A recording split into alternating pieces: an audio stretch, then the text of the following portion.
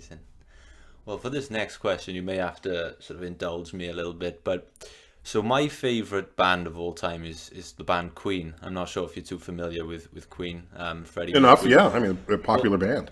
they released this song called 39, and this it's a sort of science fiction tale of these volunteer explorers who leave Earth in the year 39. I don't know, that could be, you know, way in the future. But they go out in search of a to explore this planet, to sort of colonize it, because the Earth is decaying. They come back and they're a year older, and they're really excited to tell the Earth that they found this, you know, this new planet. We're all going to move there. They come back to find that 100 years have passed, that their families are all gone, that the Earth is sort of this small, grey, deteriorated planet. And I never really understood the concept of it. The song was written by Brian May, who is an astronomer, so obviously he loves the sort of sci-fi tales. But I never really understood it, and years later I heard that it was sort of playing on the theme of time dilation. I was wondering if you could maybe explain that concept to someone like myself, if that's even possible.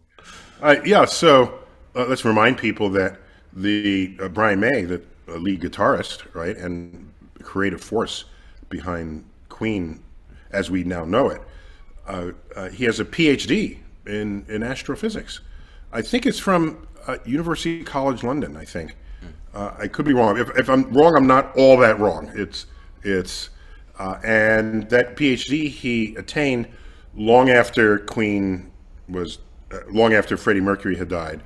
He basically went back to school. He had a very strong interest in this, and I've met him only once, and I feel like we should have had more intersections of our lives.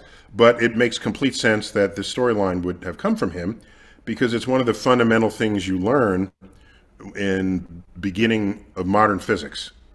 And you take a class in modern physics, which would be relativity and quantum physics. This is physics discovered in the 20th century, as opposed to the 19th century or 18th century or 17th century, where the rest of classical physics was discovered. So all it says is you exist in space and you exist in time. Well, and that's not so weird to think of it that way, that you need two coordinates to localize you in this universe, a space coordinate and a time coordinate, right? So I don't want people to trip up on that, because we have an intuitive understanding of it. For example, if I say to you, hey, let's have lunch tomorrow at 12 noon. What is your next question to me? Where? Where? Okay, you knew that time alone was insufficient to establish our connecting in this universe. And by the same token, I'll say, hey, I'll meet you at Marty's pub. What's your next question to me? When? When?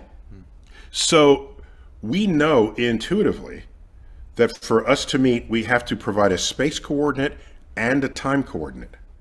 They're fundamentally conjoined.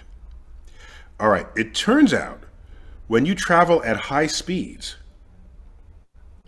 and other people don't, then your coordinate system changes for you at a different rate than it does for others. So, what's the best example I can give? If you travel in space, your space coordinate is changing, and other people isn't. All right, that's not so weird. Well, if you travel fast, your time coordinate is changing too.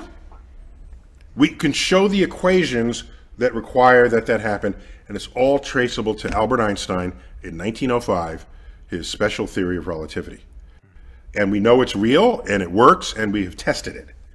So, there is a speed and a time with which you can travel and stay away, where if you come back after one of your years, Earth could have aged 10 years, 100 years, or even 1,000 years, depending on how fast you moved.